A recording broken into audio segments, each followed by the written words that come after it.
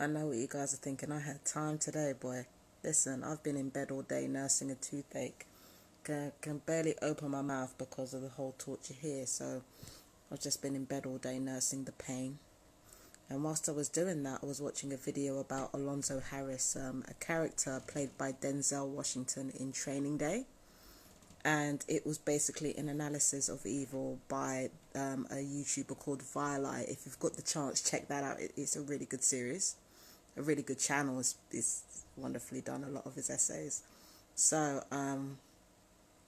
I was thinking about why Alonzo Harris has so much power and he's so good at what he does, and it gets me to thinking about a lot of narcissists that I have come into contact with and a lot of narcissistic abusers. The thing that we have to understand is this: narcissistic people understand want or desire better than anyone. I'm going to say that again. Narcissistic people understand desire and ego better than anyone.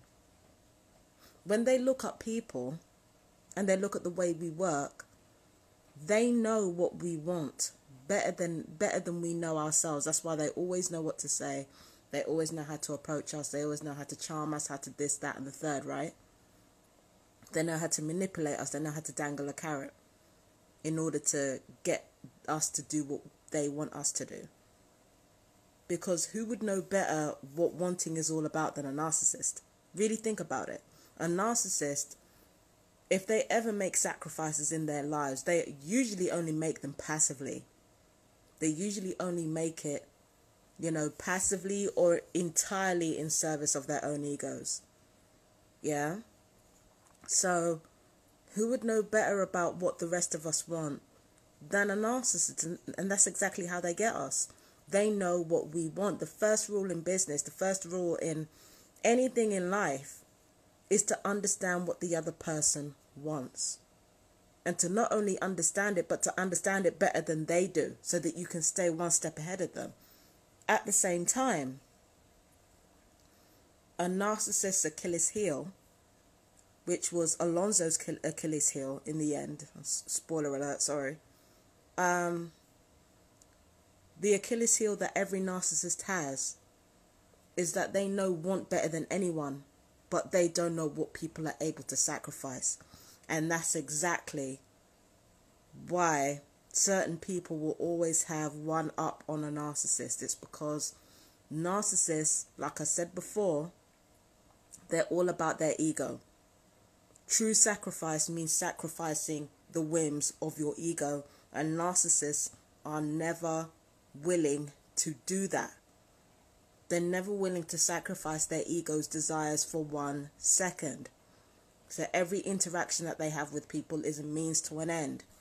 Everything they do has a means to an end. They're not willing to sacrifice anything except when they are forced to, or when it does their ego some good, because they're addicted to the power that knowing what other people want gives them. They don't know about self-sacrifice. So if somebody does something, say a narcissist has you in a corner. I've had experiences like this with narcissists before, right? Say both of you have done something you're not supposed to be doing, and it's a clash of who has evidence against whom. The narcissist is thinking that you're going to do whatever you want. The narcissist is thinking that you're going to do whatever it takes to protect yourself, or to save your own ego, or to this, that, and the third. They're thinking that you're going to do that because that's what they do. Everything is for the ego. So they're expecting you to do that. What they're not banking on, and this has happened to me numerous times, is you telling the truth. Even if you don't get anything out of it, you're going to tell the truth. They're not going to expect that. And if they do expect that, they make sure to keep their manipulations and their machinations more subtle from then on, because they don't want to risk getting exposed, and they don't want to risk losing their ego's whims, the whims of their ego.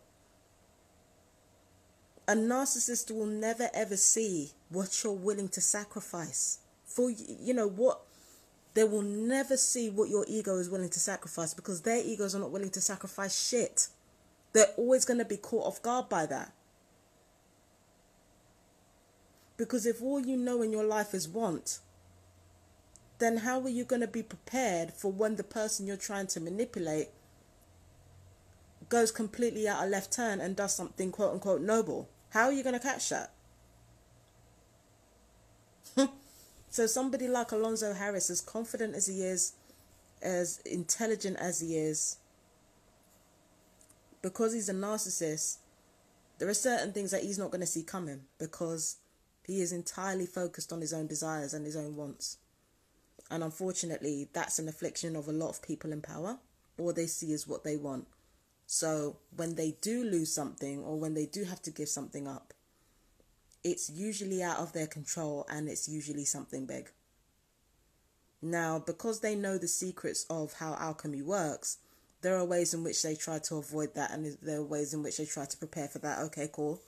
But when you're powerful, and the more powerful you become is the more you become drunk on it rather than being responsible with it, you do end up sacrificing something, because we all have to sacrifice shit in the end, right? We all have to sacrifice shit in the end. So the more powerful you become is the more you lose sight of what needs to be sacrificed, what needs to be given up from your own ego in order to preserve what you have. So yeah, you end up being caught off guard by people who behave in ways that you did not prepare for and you couldn't prepare for. I do believe with my whole heart that man is fundamentally selfish, because without that we couldn't have the society that we have. This is a world that's built on desire, not knowledge. This is a world that's built on self-assertion and not self-denial. At the same time, there are people out there who operate more on self-denial than the average person. And that's the type of person that the narcissist never sees coming, never will see coming, no matter how much they plan and scheme, no matter how much they try to get one over on you. There is just something that they're just never going to see coming, because their mind isn't focused on that. Their mind is focused on gain and nothing but gain.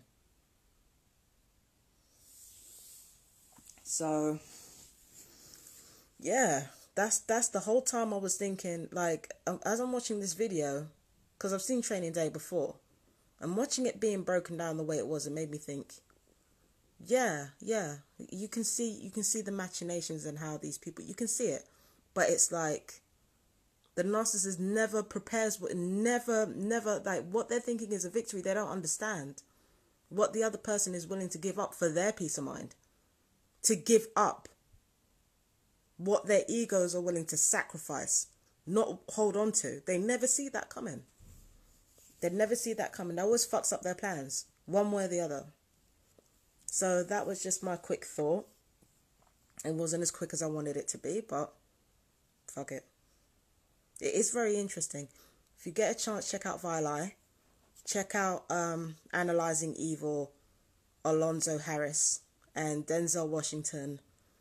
I don't know what it is with Denzel Washington and these roles that he's in. He's a superlative actor.